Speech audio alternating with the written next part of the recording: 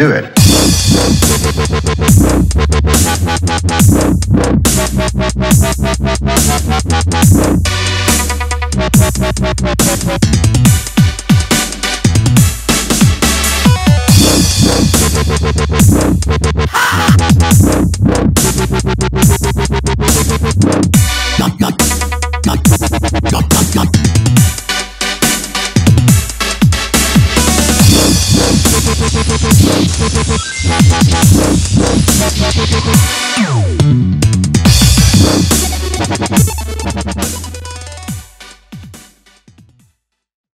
Hello everybody and welcome back to A.C.M.G TV. I am your host, Xavier Josiah, here to always provide you with all things anime, comics, movies, and games.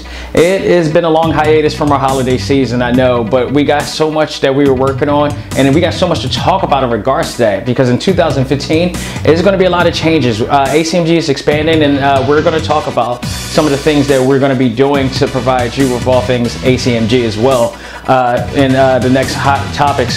So we're going to talk about that. We're also going to just head right over to a new Master House Theater segment, which we're going to be talking about the DVD that just came out, Kickstarter successful, Living in 8-Bits.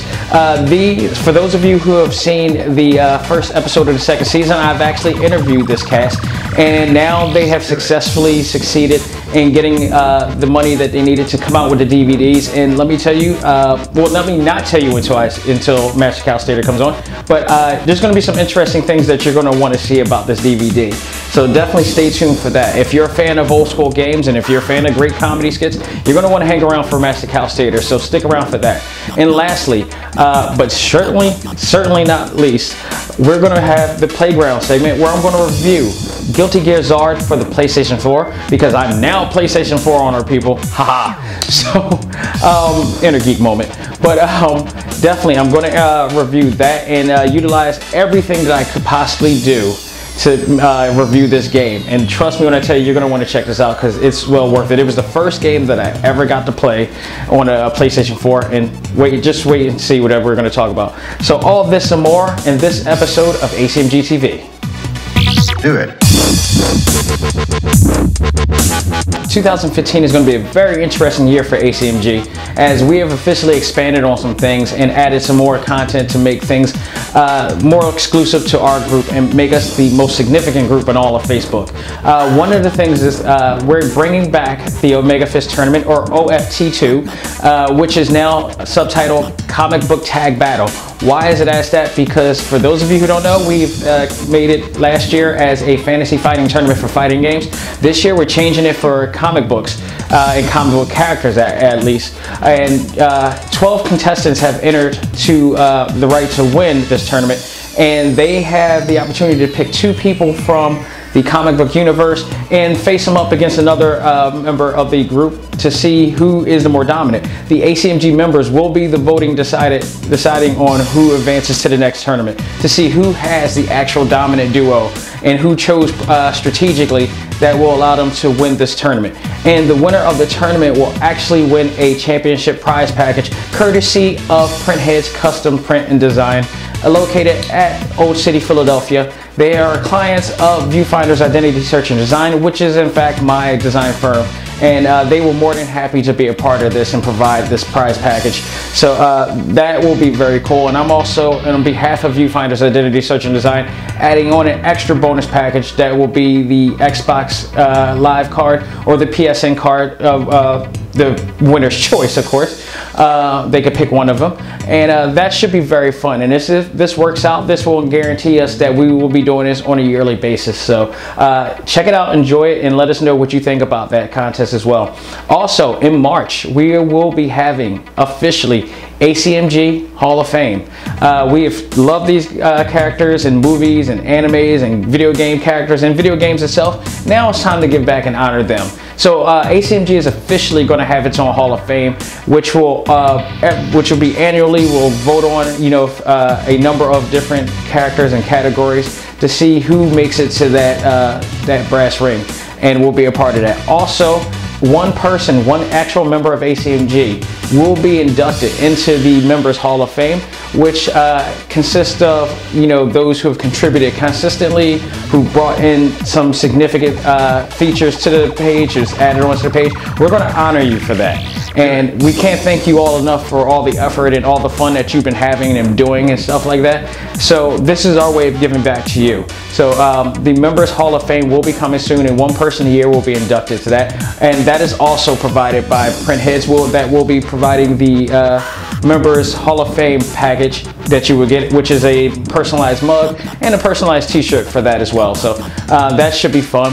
And lastly, at this time, I'm going to announce that if you haven't noticed already, we have expanded to a blog page, which is called ACMG Warp Zone.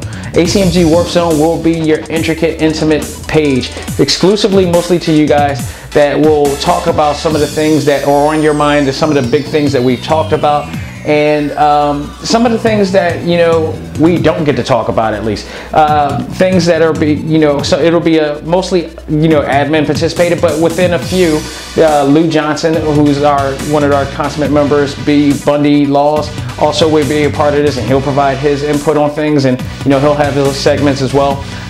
Josie Carr, myself, Andre Stokes, and if anybody feels that they have, you know, that something's grinding their gears, they can also contact me as well, and we can talk about getting you to, you know, put forth on your opinions on things as well, the things that you feel that you want to express. So that's what that's for. We are more than happy to have brought that out, and this should be really fun. We do have more to talk about, and the time goes by when things solidify more. So it should be interesting. Once that do, you damn sure know that we will, that we will announce it soon. So that is all for now, people. Let's head over to Master House Theater.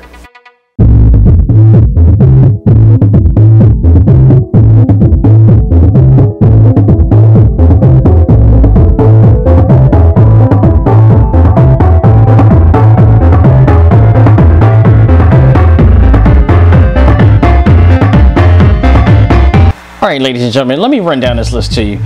What happens when you mix modern day comedy skits with the likes of Zelda, Duck Hunt, Tecmo Bowl, Super Mario Brothers, Metroid, the Game Genie, the Power Pad, and the Power Glove, Street Fighter, NES Pro Wrestling, and a horde of other great legendary classic games that we've all loved as we grew up? Well, you get the show called Living in 8 Bits. Living in 8 Bits is a comedy skit show that started in YouTube and has now sprouted out and evolved into now a 3-disc set thanks to Kickstarter, which I was actually a part of. I had the pleasure of interviewing the cast members, some of the cast members during the first episode of our A.C.M.G TV show. And I gotta tell you, these guys are some of the most charismatic and entertaining guys I've ever been around thus far. And it really shows on this 3-disc set. The disc also has, you know, meat and potatoes commentary. It has, you know, all sorts of different behind the scenes type of features with it. But all along, you know, the meat and potatoes is the skits itself. There's 50 episodes that span from at least about a minute and a little bit over, maybe 5 minutes or so, you know, it stretches long, but all of it is very entertaining. From the moment I started watching it, it was just, my mouth was dropped, my eyes popped the whole time. The characters that some of these actors portrayed was done with such conviction and, you know, really passionately done. It was very well recorded. The picture resolution, the cameras that they were using for it is just, you know, I wish this, you know, what my resolution looked right now would look anywhere near that right now. But they put in the effort and the money and funds to do so, and it looks great. I mean, this is a key to that passion that they have. Michael L. Actually, I only say Michael L. because I literally will probably butcher his actual last name. Michael L., who is a part of the ACMG family, is one of the main guys, you know, that put this together, and you know, he's part of the company Mixed Nuts Productions. You can check him out at mixednutsproductions.com, along with all their other projects there as well.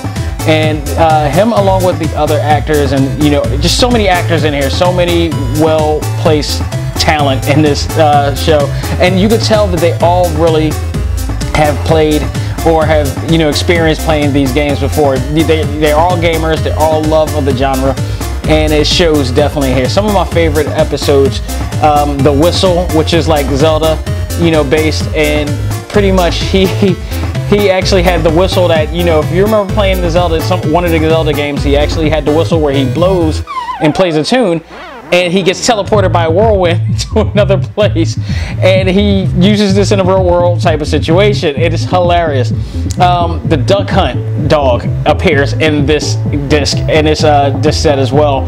So for all those who rather hate it or love that dog, you will definitely love this skit as well. Tecmo Bowl Zigzag was, you know, the Zigzag skit was very funny. One of the best lines that I heard on there: "Don't hurt the earth." You did not zigzag! I did like Dude, we talked about zigzag! What is this? What is I did that? the thing where you told me. Nothing! Don't hurt the earth. I want that to be a t-shirt, people. Get on it.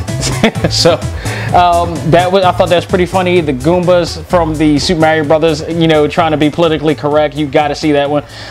There were so many skits and so many. This is like 50 skits altogether. I didn't really take time to keep track of the time as to how long it goes, but I noticed that it does, you know, span a bit longer in time, but it's still yet entertaining nonetheless.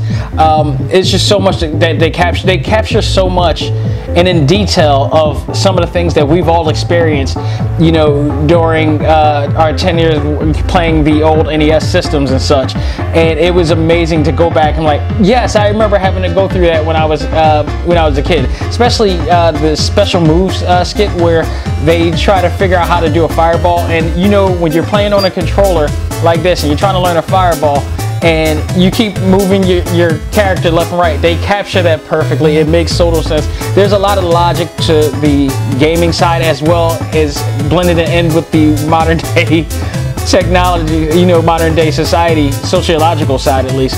And it was just so well done. I enjoyed it very much. I look forward to seeing what these guys do next, and you know, kudos to them and to more of what they're going to do for this series. 50 episodes deep, they're going to keep it going, so we look forward to seeing more from it. But guys, I highly recommend you checking out Living in 8 Bits.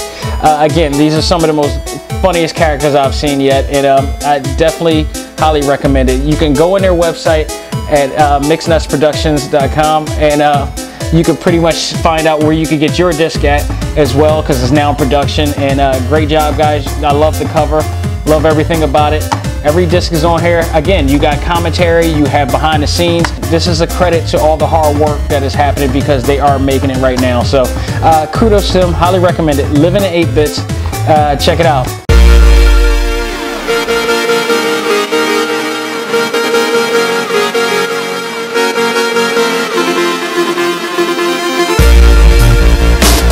Alright folks, I'm here to talk about my very first PlayStation 4 experience, and that being Guilty Gear Xrd for the PlayStation 4 exclusively.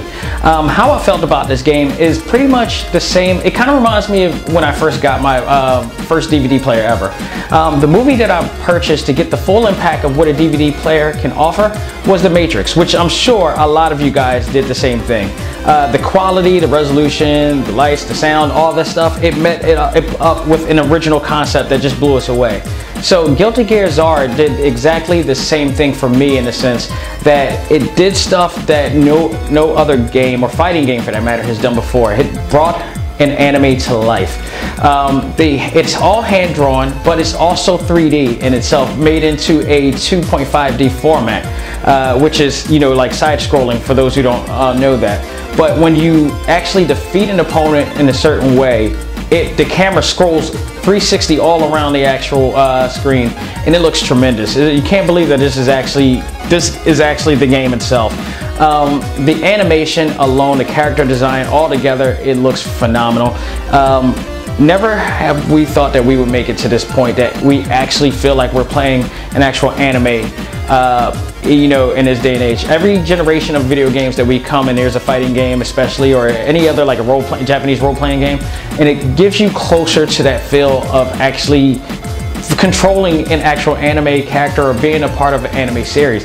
Guilty Gear has met it to a T, and I think they have done what they set out to do, and that's supersede S&K, their predecessors, the ones that, you know, I think they patterned themselves out of.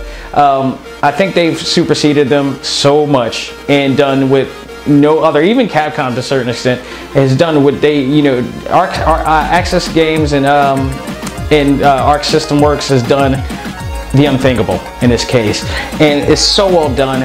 The cool part that I love about it is that one, the interaction of the characters and the cutscenes are mostly real time, so it's like those are actually the characters in the game for the most part.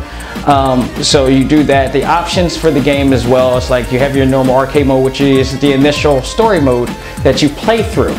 And there's also MOM mode, for those of you who remember that from previous Guilty Gear games, where you play to get coins, and there's coins you use to purchase stuff in the gallery and such. But arcade mode is your meat and potatoes of what you play through. You must play through that mode. They recommend that you play through that mode, because then there's story mode, which is not actually a fighting mode, but it's actually an episodic game series that can get you so deep into the universe. And now it's all in English and in Japanese. So for those of you who are not subtitle buffs, you can actually, watch the actual, and listen to them actually talk. And they also have the options of doing the Japanese voices as well. But I think the English voice actors is tremendous. You may recognize some of these guys from other anime series as well. So they didn't pay no expense on talent on this game. Trust me not. The cool part also I loved about it was the sound. The sound was really well done, so to the point it kind of freaked me out. And I say this because I had no idea that the actual controller here was in fact a built-in speaker within this. So there are times when, like most of the games that I found out after the fact, that this thing actually talks. There's sound that comes from here, and it automatically it's just like this Dolby surround sound type of feel to it. It freaked me out at first, and it kind of still freaks me out in certain games that I'll still play, but it's a great addition. I thought it was a great idea for Sony to do that for the system as well. Really brings it gets you deeper into the experience. One of the coolest things that I do love about this and any other game on PlayStation 4, but this especially, is the fact that I can play this on my PS Vita with no problems. And I've had the chance to play it on the PS Vita. You got great Wi-Fi, you're gonna have a great experience with this. It plays, there's no lag in time. It's just literally on your screen is the full resolution version, exactly the way you see it on your TV screen. There's no lag. I'm serious, there's no actual lag in time at all. I can watch TV and play on my PlayStation Vita with virtually any problems. There was, if too many things are playing, then yeah, it kind of stitches out for a minute and it kind of goes out. But for the most part, I've had a great experience with that. And as you see right here, it actually plays perfectly. And you see it doesn't. There's like no lag in time. It just simultaneously. I love that part. I guess my only negative about this game is the online experience. I've played a lot of Xbox Live before, and they seem to be a lot easier to connect to players and play along. This wasn't the thing. I think this was a very complex and convoluted way of doing it. I tried to connect with one of the members of A.C.M.G a while back when I first started, and it just took me through so many different ports that to the point I could not find them. It was so frustrating at the point, so I just opted out of doing that. This is why I play one-player experience games right now. I don't know if every other game does that, but that, particularly, that's the only negative I have about Guilty Gear Xrd, but that takes absolutely nothing away from the experience that you will have with this game. So in fact, I still give this an A+, no doubt, without a doubt. So if you haven't gotten a chance to play Guilty Gear Xrd for the PlayStation 4, if you're an Xbox player, go over to your friend's house, go to a game store or something like that, have them play it for you, try it out. It's fun. It's extremely fun. It is a tournament-based style game, so you have that going for you. It's very technical, so it's really cool. All the air combos and everything you can pull off, very cool. Give this an A+. So Guilty Gear Xrd for the PlayStation 4, check it out. That is it for now. We'll talk about more to come next week. There's never a dull moment in the world of anime, comics, movies, and games. We still got Talk Time episodes. We still got the Omega Fist tournament, which will be coming along, so we'll discuss all that and more. Guys, thank you so much. Have a good week. Take care.